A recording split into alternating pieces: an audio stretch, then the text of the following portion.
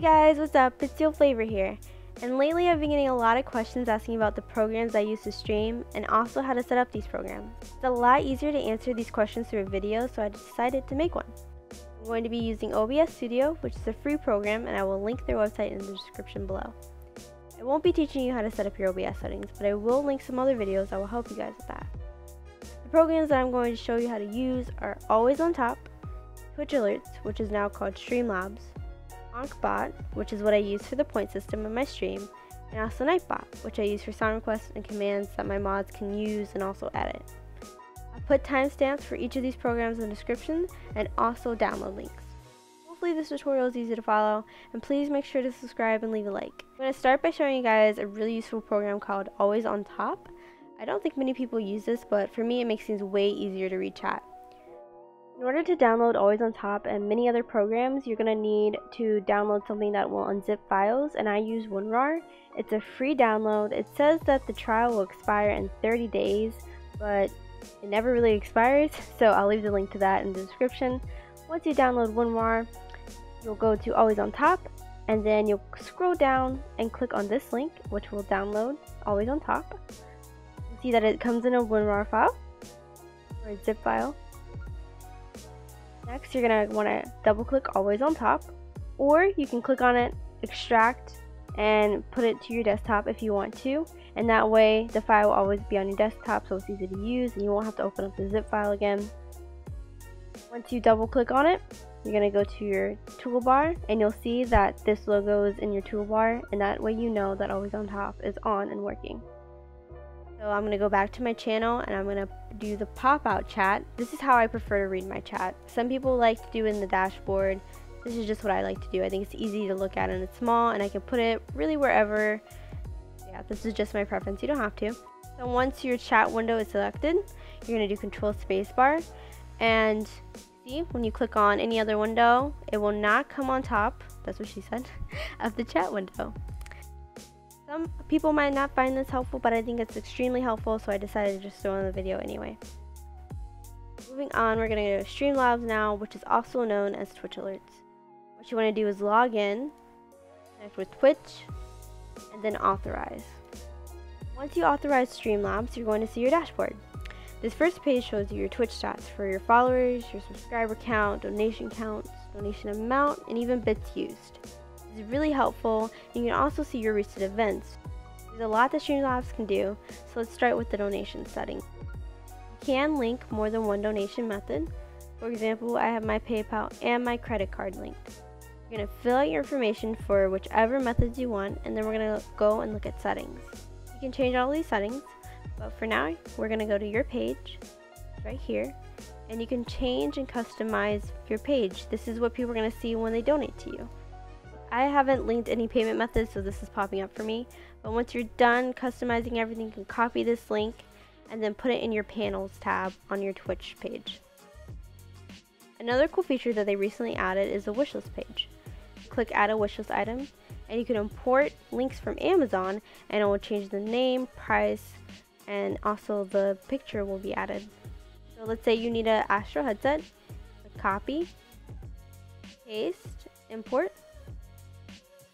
Now the name and the picture have been added, and also the price, and you would save the item. How this works is a person would go to your donation page that we just created.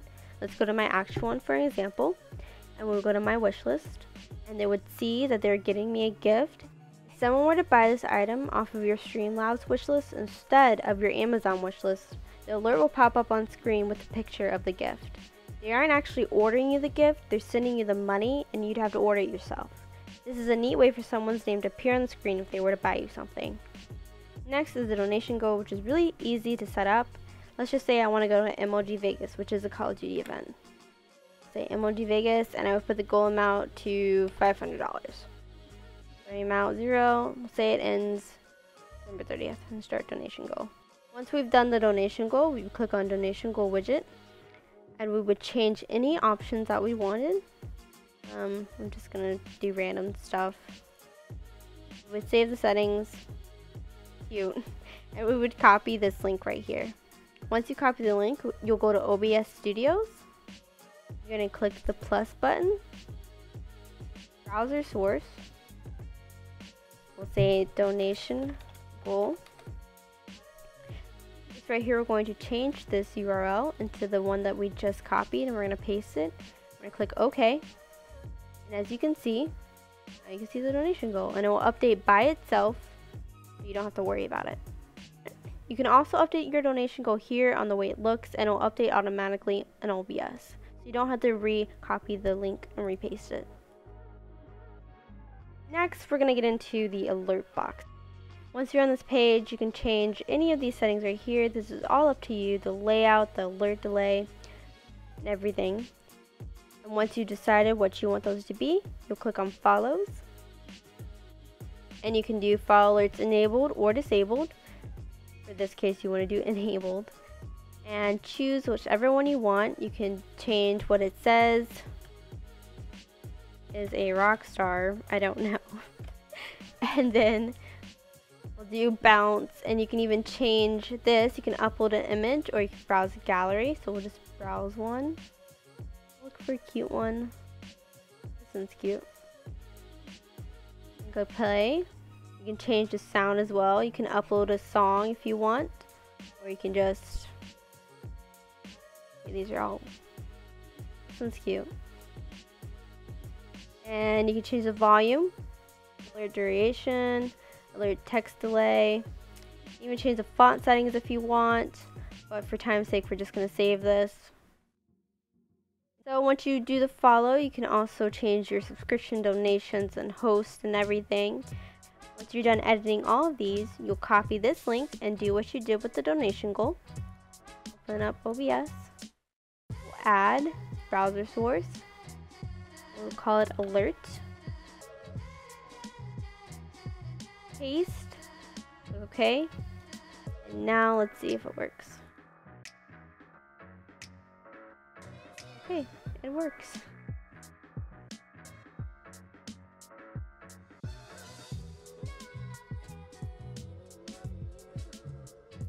The last thing I'm going to show you is the event list. I really like the event list. It looks really clean on my overlay.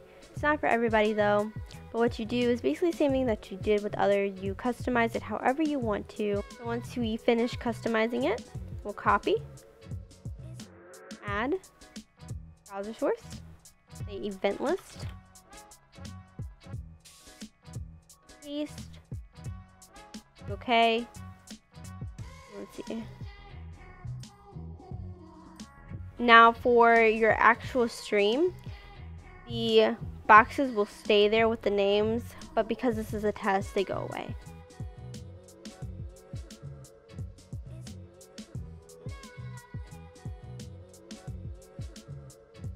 Next, we're going to be talking about Ankhbot. First thing you want to do to get Ankhbot linked to your stream is you want to create a new Twitch account.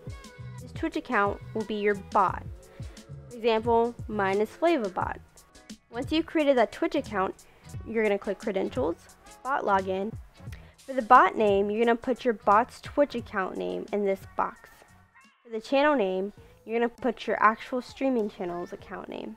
On your default browser, make sure you're logged into your bot Twitch's account. Once you're logged in, click Generate OAuth Token, and a little alert will appear saying that it will open a URL. Click Yes, and make sure you're logged into your bot's Twitch account again. Once you're on that page, it'll give you an OAuth, and you're going to copy it and paste it here, and then you're going to click Connect. Next, you want to go to your actual streaming channel's chat, and you're going to want to mod that bot that you just created. So you're going to do /mod bot name here. So put your bot name there. Once you do that, go to Credentials, Streamer Login. Make sure you're logged into your actual streaming account again, and then click Generate OAuth Token and copy and paste it there again, and click Connect. And that's all you have to do to get Ankhbot connected to your Twitch stream. So once you have your Twitch and your Twitch bot connected to Ankhbot, you can finally set up your currency system, which is the main thing I use from Ankhbot. So the currency system is a way that people can get points in your stream for watching or hosting or even just being in the channel when it's offline. It's all up to you. You can call it whatever you want. Mine are called fruits. you would do the command, and it'd be whatever you want. You can get creative. They can be, so you want to start adding ranks to your stream. So when someone automatically comes into my stream, they have 0 points and they're a fruitcake. To help you get an understanding of it, I'll do an example right now. I'll do fruit stand. Oops. And I'll say the requirement is 10 points, so they're not a fruitcake for that one. Actually, I'll do 25 points. I'll add the custom rank and they'll add there. And you can have as many ranks as you want. There might be a limit, but I have quite a bit of ranks, so I don't think you're ever going to reach the limit. So now you want to do your payout settings. So online payout interval would mean how many points you're getting for this many minutes. So this would be every 5 minutes you're going to get 5 points while you're live. Or, you know, 2 points every 5 minutes for being a follower and watching you. So they would get 5 for watching while you're live, plus 2 more because you're following, and then if they're hosting, they get another 10. So that would be 17 points in all every 5 minutes. So this is the points database. This shows you anyone who has ever had a point in your stream since you've added Ankhbot to your stream. So people who have watched your stream before you had Ankhbot, their points won't be there. So another thing I like to use on Ankhbot is the betting system. So we're going to say we're betting on the 1v1, and then we're going to do the option. I'll say me flavor, and then we're going to add random, and then you're going to change the payout to whatever you want. I have mine on 10 currently. The min bet amount is, you know, however much, and the max is however much you want them to be able to. And then the bet timer is obviously how long you want the betting to go for. So you'll click start betting, and then whenever we want them to stop betting, we'll click stop betting, and then you'll let the 1v1 play out, see who won, and then you'll click pick as winner, and then whoever won those points will get their points, and Ankhbot will, you know, do the rest. You can also do the poll system, and they're all kind of self-explanatory. The next is the mini game where people can gamble points. It's kind of weird. You can just click check mark, change the command if you want, but if you want to look into it, you can customize it. The next thing I use for Ankhbot is the giveaway system. Honestly, I feel like it's not that great, but I use it when I want to do giveaways for people who have a certain amount of points. So what you do is you type what you want the command to be, you say the prize, so I'll say a Steam key, which is a free random game on Steam. Do the timer for however long you want, but you don't have to have a timer if you don't want to. So once you're done with the settings and you want people to enter your giveaway, you do allow entries. And then once the time is up, you're saying stop entries, you can pick a winner, and then it will randomly assign a winner for you. You can also do top 5 points in your stream if you want. So you would do command top 5, and then this is what you have to copy and put in response. In return, it will say who's the top 5 in your stream. For example, top 5.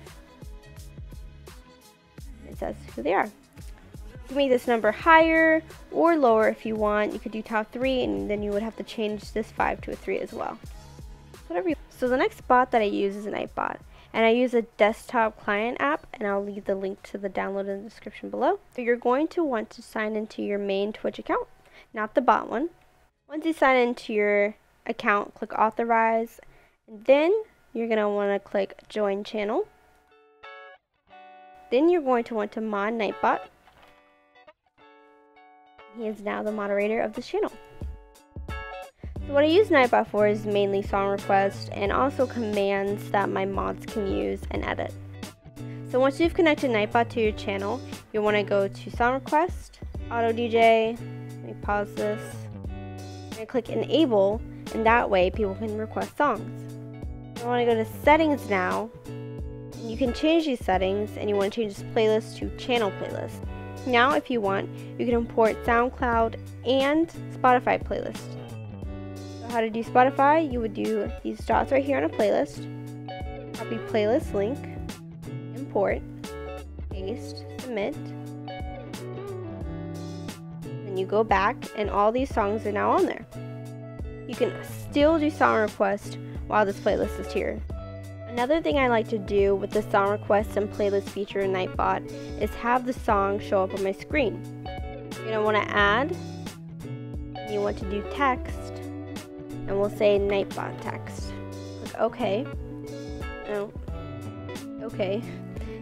Then we're going to read from file, we're going to click browse, we're going to go to documents, Nightbot, current song. It should be in your documents unless you saved it somewhere else. So you can change the font and everything. I'm just going to click OK. How big it is. If you want to make the text scroll, you do right click, filters, add effect, scroll, and you can do however fast you want. I think 10 is a pretty good speed, maybe 15, up to you. Here on the Nightbot app section in the settings of Auto DJ, you can change the text file format. So right now all I have is title and the artist, but you can also do the user who requested the song and also the date. You can also add a bunch of different commands to Nightbot. There is a uptime command. That's the message, and then the command will be uptime. And you submit. That will tell you how long you've been up for. So that's it with my stream kind of tutorial. Thank you guys so much for watching. Hopefully this made sense, and sorry if it didn't. If you have any questions, you can leave them below in the comment section. Make sure to leave a like and subscribe. And thanks. Bye.